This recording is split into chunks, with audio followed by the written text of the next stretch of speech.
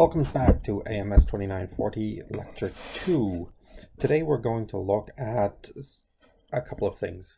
One is we are going to look at some of the dual ideas about something called shadow price.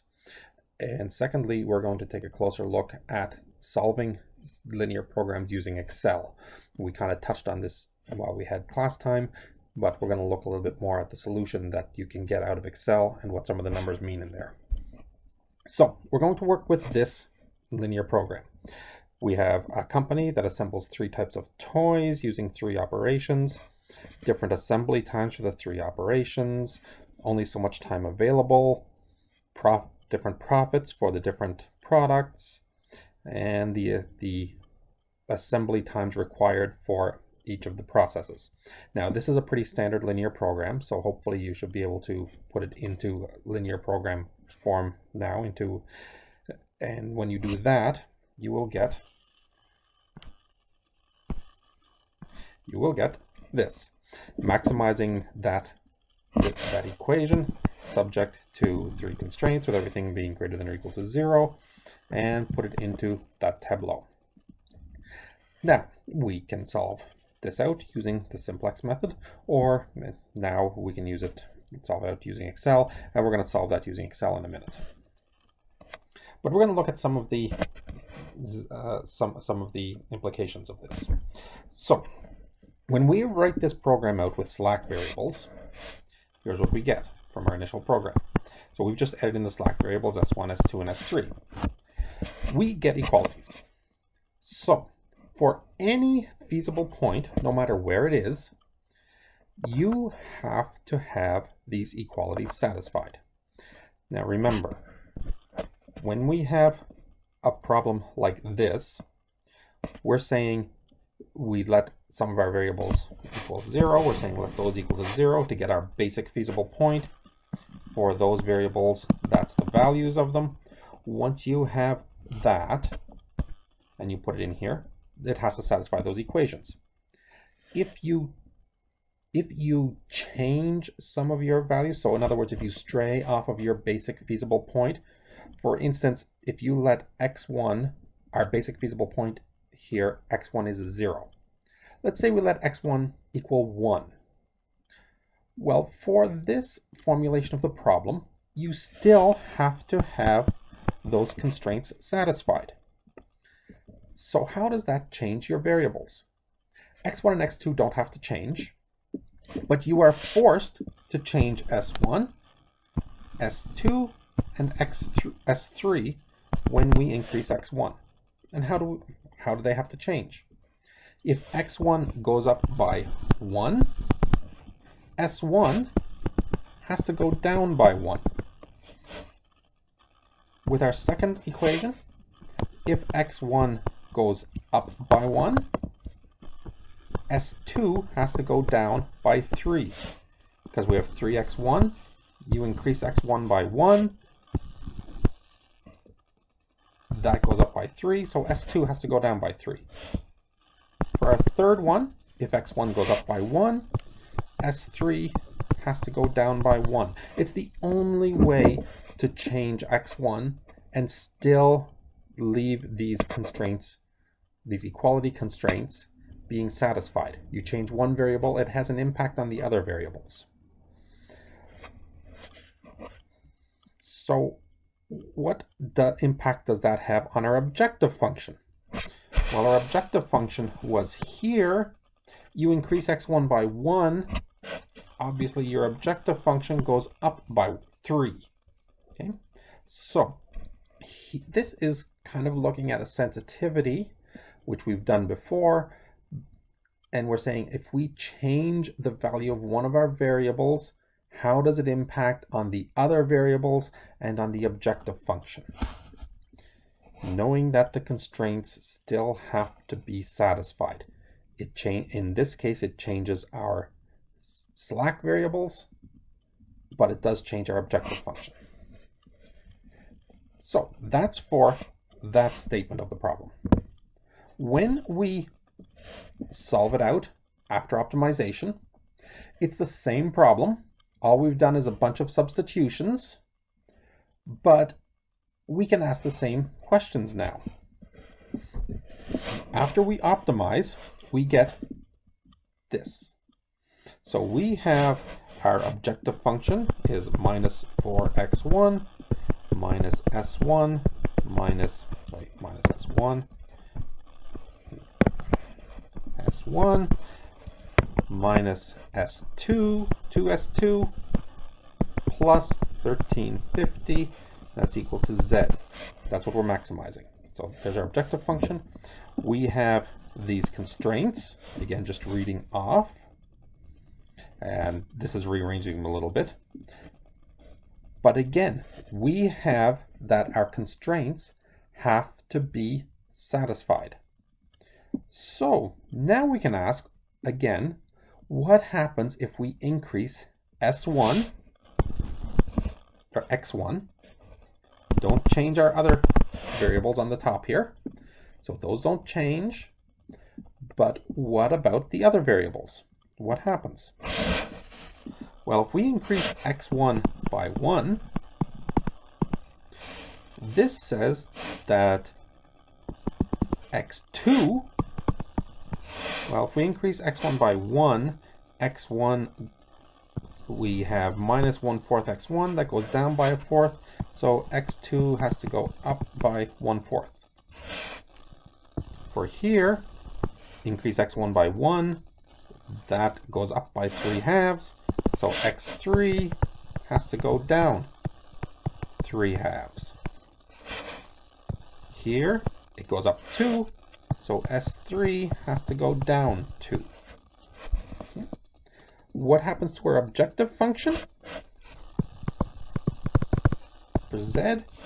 Well, you look in here, what happens? X1 goes up by 1, Z goes down by 4. Okay, so you can see here how changing one variable has an impact on the other variables, knowing that you have to still meet these equality constraints. But now, what does this tell us? This is just summarizing what I just said. That what happens when X1 goes up by 1, the other variables have to change, some of the other variables. And how does it change the objective function? By -4. This slide is just repeating what I just said. So, now keep in mind this. We changed Z, or we changed X1 by 1. What happened to Z? It went down by 4. Take a look at your final tableau. Final tableau, X1 minus 4.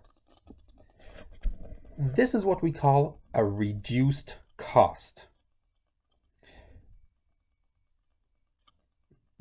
This is the impact on your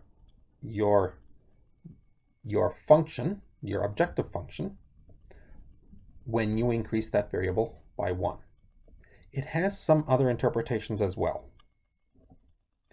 It can also be interpreted as the minimum increase that must take place in the objective function coefficient of this variable before this variable becomes basic in the optimal solution.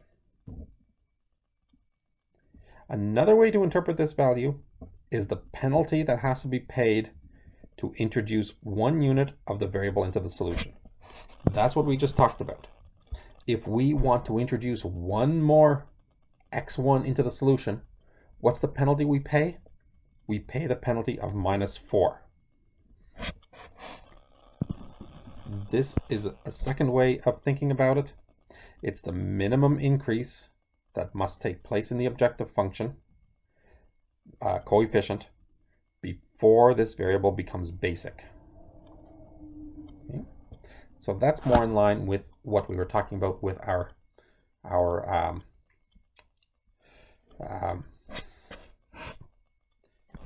some of our analysis. The final tableau, when we've optimized it, also gives information on what we call the shadow price, or it's sometimes called the dual price. So What is the shadow price or a dual price? And what's the difference? These are the numbers down here.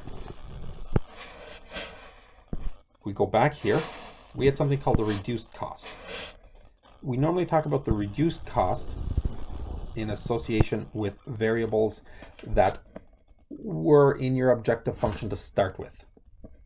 The S1 and S2 are your slack variables that we started with. Normally when we talk about dealing with those variables, we have the same concept, but we call it a shadow price or a dual price. So here, the shadow price of S1 is -1, or is 1, and the shadow price of S2 is 2. And these variables are associated with the original constraints from our original problem. So, in other words, S1 was our first constraint and S2 dealt with our second constraint. So shadow prices or dual prices deal with your original constraints. And what does this mean?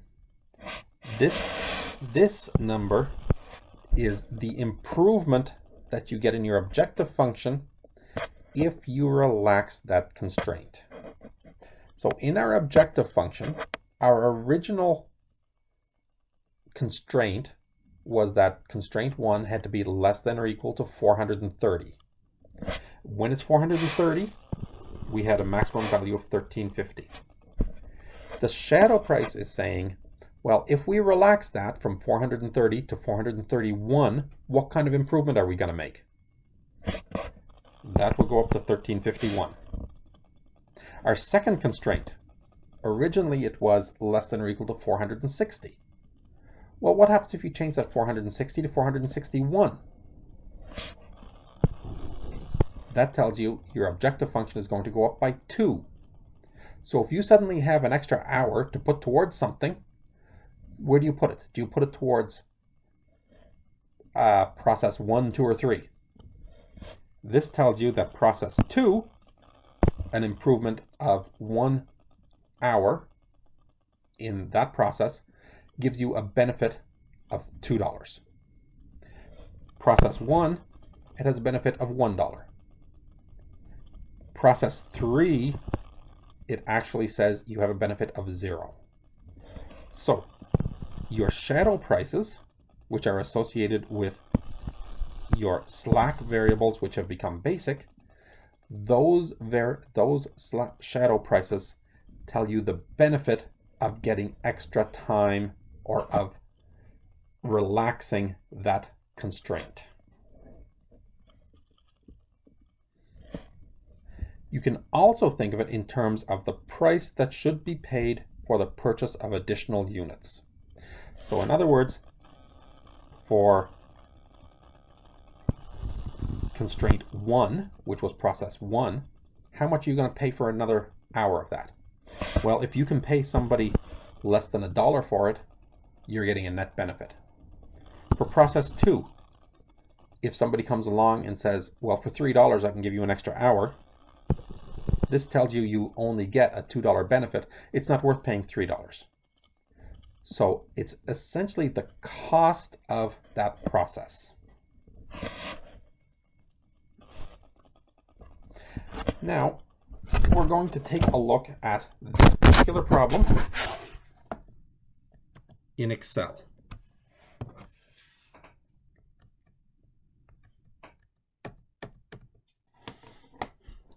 And first, we only had one chance to do this in class, so I'm going to step through building this problem in Excel again. First off, we have our variables, x1, x2, and x3. We have to give values to our variables. What are they? Start out with 0, easiest way.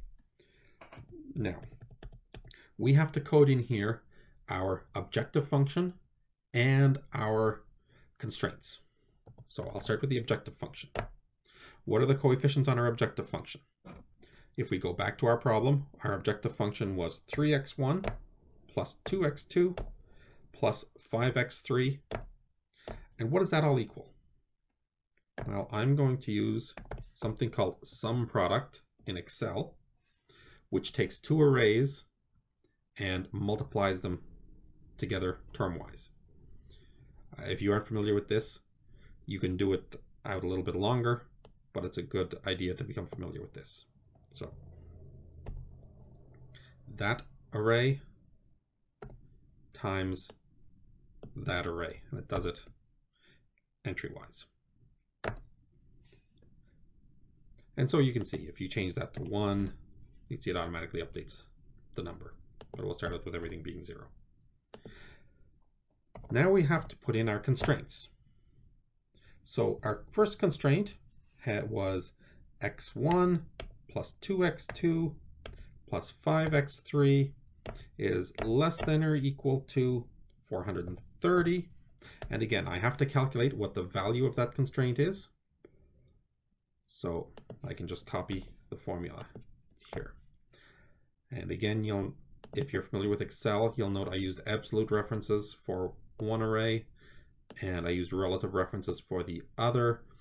If you aren't familiar with Excel, you have to be a little bit more careful here to make sure that you are multiplying the right things. Our second constraint was 3x1 plus 2x3 is less than or equal to 460. And again, we have to calculate out the value of the equation for that constraint. Our third constraint was 1x1 plus 4x2 plus 0x3 is less than or equal to 420. Okay. So there is our linear program written out in Excel. Now let's solve it. We go to Solver, which is under Data in Excel. Again, if you don't see Solver in there, you can add it in. Just do a Google search on how to add Solver into Excel. Set our objective. So our objective is that value right there, the calculated value of our objective. We want to maximize it, so that's already correct, by changing variable cells. Here's the values of your variables. So you select all those. Subject to the constraints. So we add a constraint.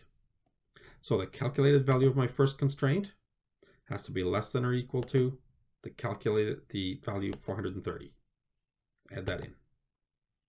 Our second constraint, the calculated value, which was right there, is less than or equal to 460. And finally, the calculated value of my last one is less than or equal to 420. And now I have my whole problem in the solver. Everything has to be non-negative, so I leave that checked. If you have some unconstrained variables, then you can uncheck that. And then any constrained variables, you have to make sure that they're equal to 0 by putting in a new constraint, or greater than or equal to 0. We want to solve it with the simplex linear program. We solve. We have a solution. Oops. I entered 461 here, not 460. Sorry, I entered the wrong number. So we solve it. The linear program is still in there. We solve it.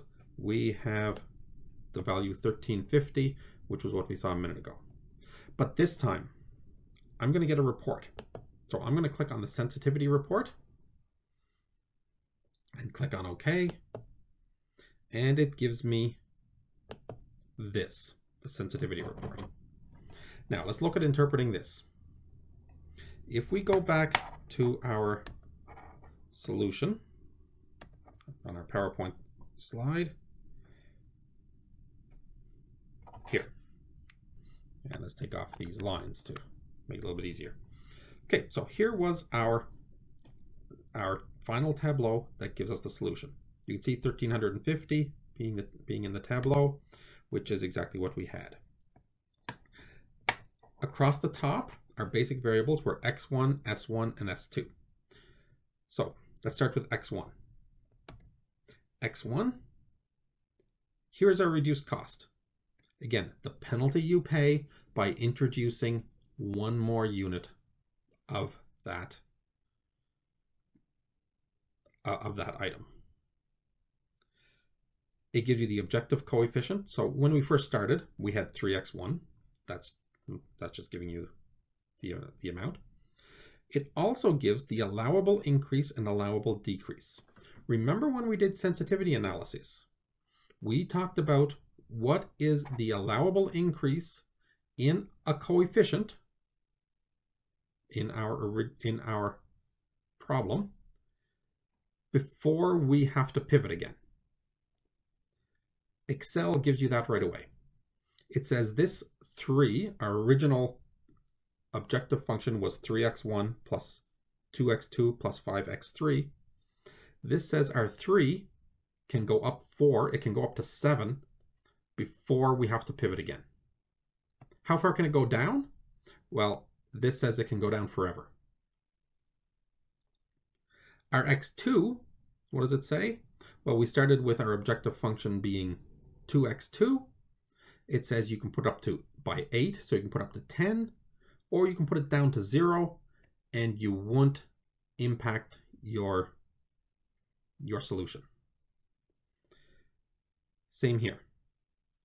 x3, and again, point out here, x3 and x2 are non-basic variables here. So x3 can go down, the coefficient on x3 can go down forever, and it won't impact your solution. It can go up by 2 2/3, so it can go up to 7 2/3 before you have to pivot again. Okay. So all of the sensitivity analysis, all those calculations we did, with the S plus H and then calculating it out, Excel gives it all to you right here. And you can see for x1, one of the things we did was we saw that if we change x1, then it has an impact on z. Well, this says x1 started out as 3 in our original objective function. We can put it up to 7. Every time we put it up, we reduce our benefit by $4. So if it goes up from 3 to 5, the value of our objective function drops by 8. If it goes up from 3 to 7, it drops by 16. If it goes up from 3 to 8, so it goes up 5 points, we don't know. We have to pivot again. We're only allowed to go up by 4 units to figure out our reduced cost, or to use our reduced cost to figure out the new value of the objective function without having to pivot again. So this table gives you your sensitivity analysis for your variables. Now, let's look at the constraints. It gives us a lot of information about the constraints as well. If we look on our tableau, we had shadow prices, we called them. Shadow price of 1 for S1 and a shadow price for 2 of S2. And this was saying, what if we relax our B value, our constraint value? Right here, you can see your shadow price.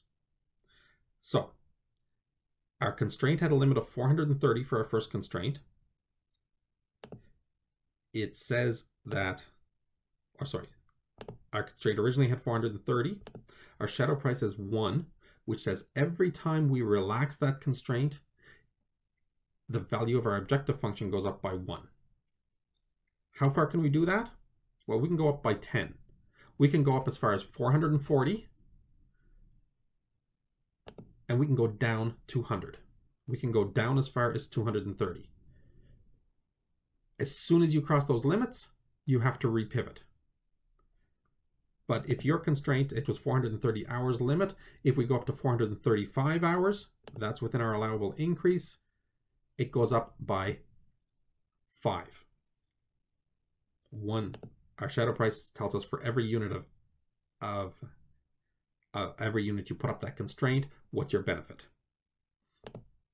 For S2, your second equation, your second constraint from your original constraints, it was 460. This one, you can bump up all the way to 860 by 400 points before you have to repivot. And if you can bump it up, every one you bump it up, every relaxation of it, so if you put it up by 100, you get a benefit of 200. But you can only go down by 20. So if all of a sudden your machine breaks down and you lose 20 hours, what do you lose? You lose $2 for every hour. So if you lose 20 hours, you would lose $40. If you lose 40 hours on that machine, you have to repivot. You're outside of your constraints. And your third value, S3, well, you see S3 stayed on the right-hand side. What that means is that you haven't reached that constraint. You have fallen 20 short of that constraint. You aren't using that process or that machine for the full time allowable. So you can see here, the value is 400 because there's 20 hours you didn't use. So what does this mean in terms of your sensitivity? Well, it says that you can put that number up infinitely many. It isn't going to make a difference. And it has a shadow price of 0. So your objective function doesn't change. You can only put it down by 20 before your objective function changes. Then you have to repivot. So this sensitivity report in Excel gives you the sensitivity that I made you do all these calculations for. You can just read it off here, but you have to understand what the numbers mean. All right, thanks for your attention.